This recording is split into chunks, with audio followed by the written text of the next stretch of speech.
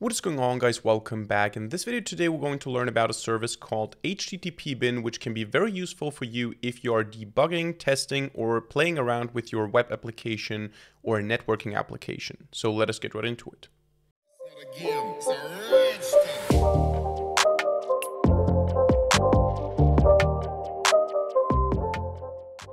Alright, so HTTPBin is, as the website already states, a simple HTTP request and response service. And this basically means that they provide multiple different endpoints that we can send requests to get specific types of responses. So you can see them listed down below here. We're not going to cover all of them in this video today, but you can see we have basic HTTP methods, for example. We have authentication endpoints. We have status code endpoints. We have dynamic data, cookies, and stuff like that.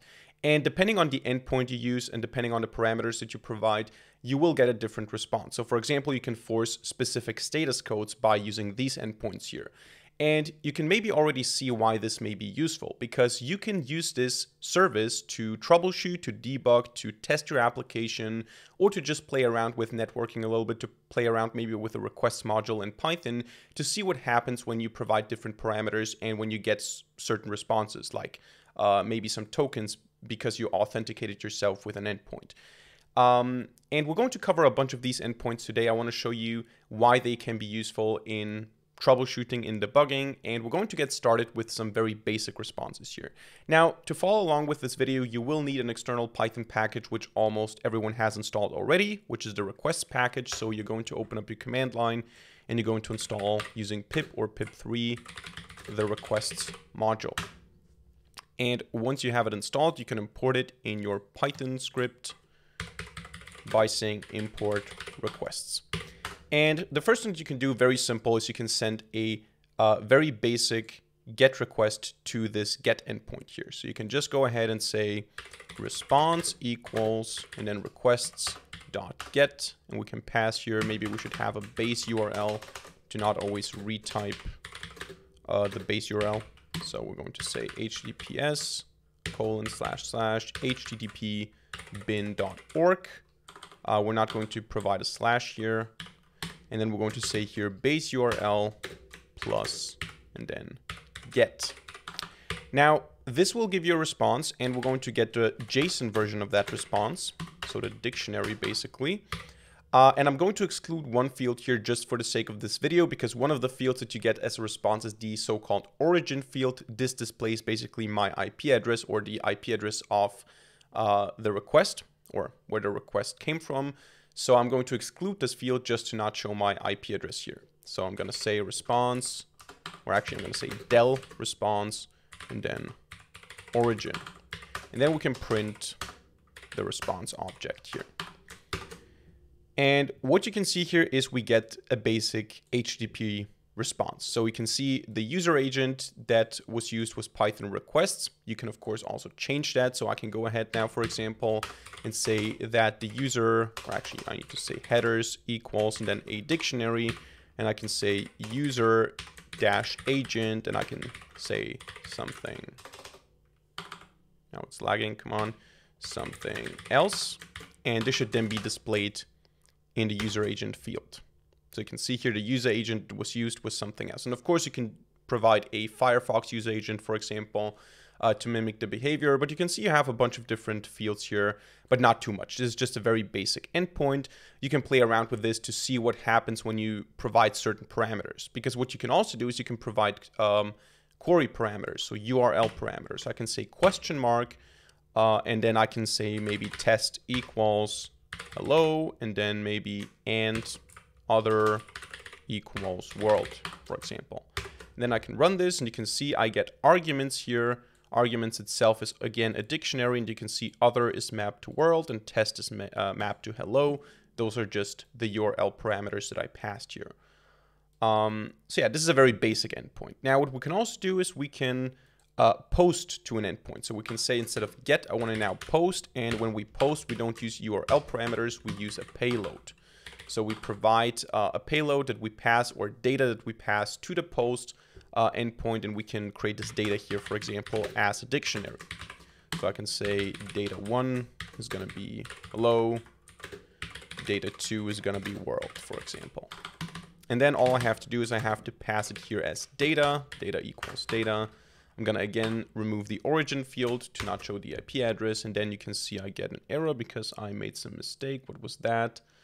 Oh, I send a GET request when I should send a POST request. There you go. So we're sending a POST request to the POST endpoint with the data being the data. And then you can see here in the response, we get the form that was passed. So the input form, the data form was data1, hello, data2, world. And again, you can see the header file or the header content here as well. So again, very basic. Let's move on to something that might be a little bit more useful, because sometimes you want to have your application tested in all the different cases. So in the best case, when your application sends a request, it usually gets a 200 response. So a 200 status code response or 200 and something. It doesn't get usually a 400 or a 500 response, which would be client error or server error. And the problem is sometimes you will get these exceptions, sometimes you will get these status codes, and then you should be able to handle them properly. And to see if your script or your application is able to handle these status codes, you might want to force them in a way. And maybe when you're using an actual endpoint, it's hard to force a specific status code because you have to do something to cause that. So it's easier to just send a request to an endpoint that will just give you the status code you want. So let's say I want to send a GET request here to the base URL status, and then I can pass a specific status code, for example, 200, to force a 200 response code. So when I print this then, actually for this, I'm just gonna print the response like this. So I'm gonna say request get, and what you can see here is I get a 200 response as a response. And I can also say, for example, I want to have a 304, and I'm gonna get a 304, or I can say something like I want to have a 404 not found, and I can get that as a response as well. So I can say I want to have this status code as a response. And in this case, of course, I don't have an application that can react to this, but maybe I have an application that sends requests, and if I get a certain status code, it might trigger a certain branch, and I can test this by forcing that status code using HTTPBin. So that's also a very useful thing here. We can also work with authentication. We can go through the process of authentication and then keeping the authenticated client. And for this, for example, we can say username equals, and then maybe let's just, or actually I'm not going to use an input field. I'm just going to provide some values here. So test user password is going to be equal to test pass. And then we're going to just say response equals requests.get. And what we're going to do is we're going to send again to the base URL, but we're going to add to this an F string, and this is going to be basic-auth for basic authentication, obviously. And then we're going to use curly brackets for the username and then also for the password. And then I'm going to say here auth equals, and then we're going to pass a tuple of username and password. All right. So response.json is going to be our response. And I'm not sure if we have an origin field here. I'm going to try to delete it. If this causes an exception, we probably don't have one. But afterwards, I'm going to just print the response. Okay, we don't have an origin. So I'm going to just print this. And you can see now that the authentication was successful. Now, of course, whatever you pass here is going to be successful because that's the way we call this. So, of course, I can also change this here to maybe hello world.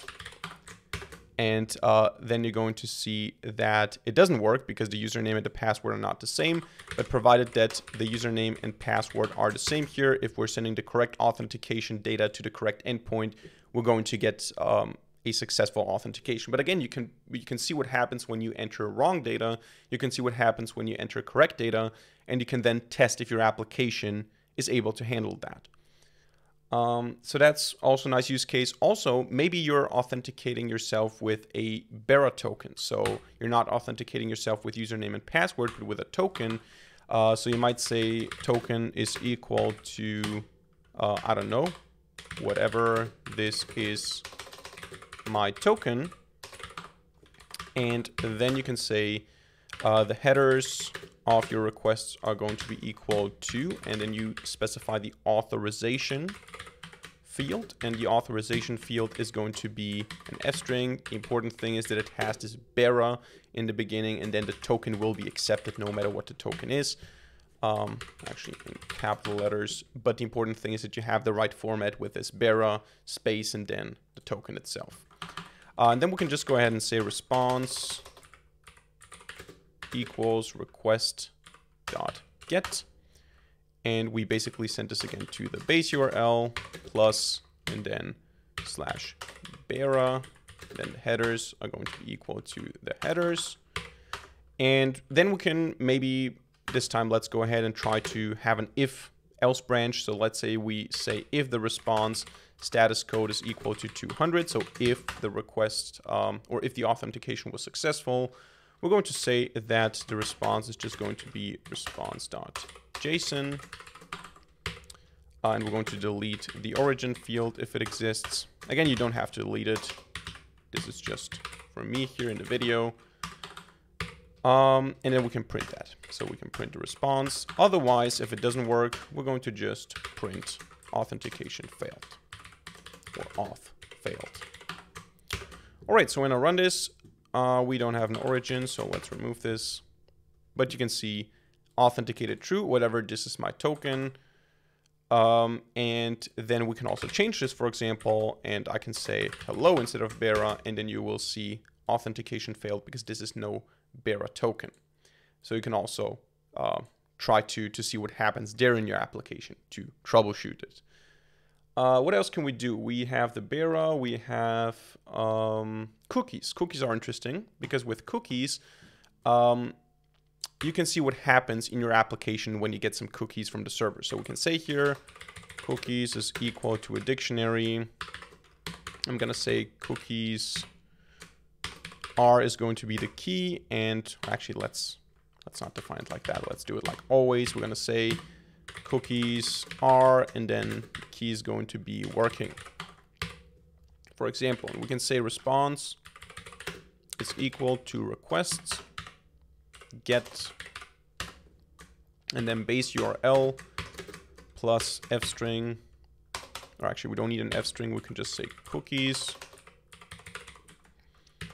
And the cookies are going to be equal to the cookies. So we can pass a dictionary of cookies for the response manually. And then we can just go ahead and say response equals request, sorry. Actually, no, we already did that. Response equals response.json. This is what I wanted to do. Delete the origin field if it exists. And then print the response. Again, no origin. There you go. So you can see this is what we have in the cookies. And you can scroll down here to set cookies, for example. So you can see, or this one is maybe even better, cookies set name value, and this would return cookies to us. So for example, if I go ahead now and I say I don't have any cookies yet, I want to send a request to cookies and then set, and then what was it, name value. So maybe test cookie, and I don't have any cookies to pass here. Let's see again. I gotta, for the sake of safety, I gotta always try to delete the origin, even though this means we have some exceptions here, but we don't have it. There you go. So now you can see we have the cookies, and the interesting thing is we can also see that this is the case, that this works in a session, for example. So I can say session, or let's just call it S, is going to be equal to request.session. Then I'm gonna say session.get.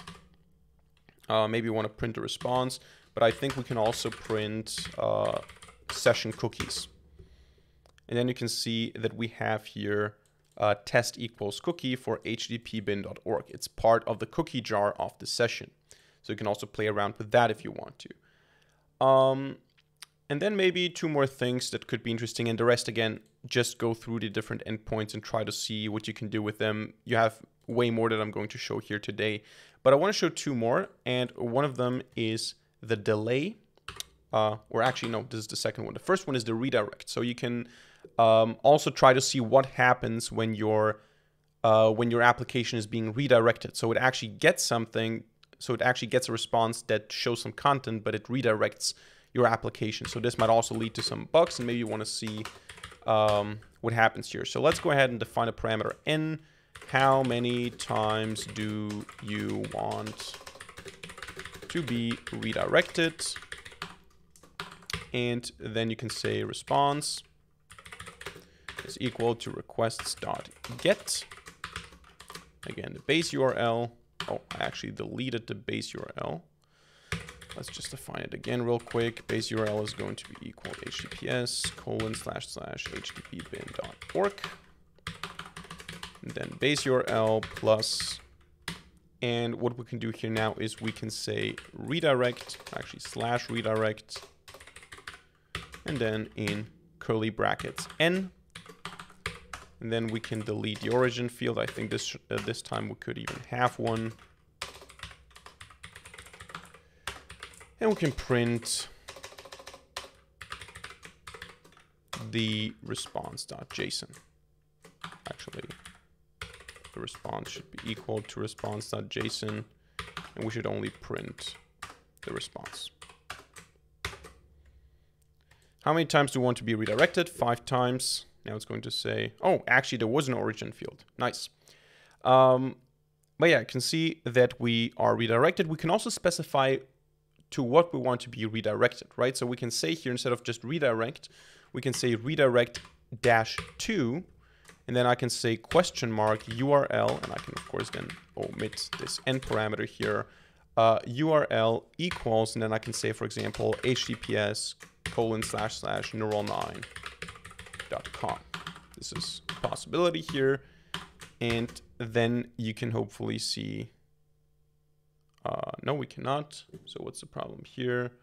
Okay, so I think I figured out what the mistake was. I think we should not turn this into a JSON object because it actually returns HTML code. So actually you just have to say redirect to URL, and then you can print response.text, not the JSON object of that.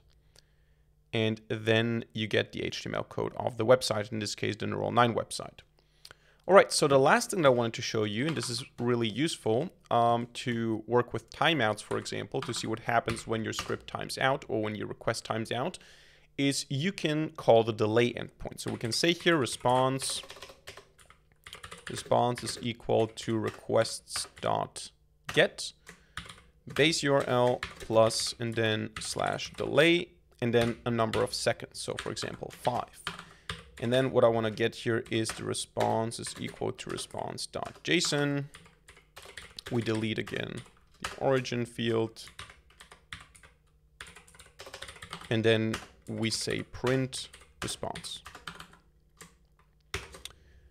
And you will see in this case, it waits 5 seconds, nothing happens, and then we get a response, and that's it, basically. So this is the same as just using the get endpoint, but with a delay.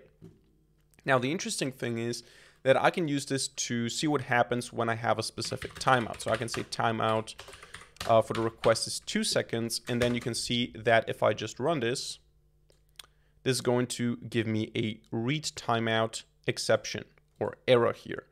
So this is also something that you might want to see in your script. What happens when I send a request to an endpoint that doesn't answer for 20 seconds, and how does my application respond to it? But yeah, that's basically it. This is all in all a very useful tool. You can use different endpoints here to just see what happens when you send requests in a certain way. Maybe you have a problem in your application, and instead of just troubleshooting with the actual production endpoint maybe that you're using with maybe an endpoint from another service or company, you can just use HTTPBin to see what happens when you play around with your requests a little bit. So that's it for today's video. I hope you enjoyed it and hope you learned something. If so, let me know by hitting a like button and leaving a comment in the comment section down below. And of course, don't forget to subscribe to this channel and hit the notification bell to not miss a single future video for free. Other than that, thank you much for watching. See you in the next video, and bye.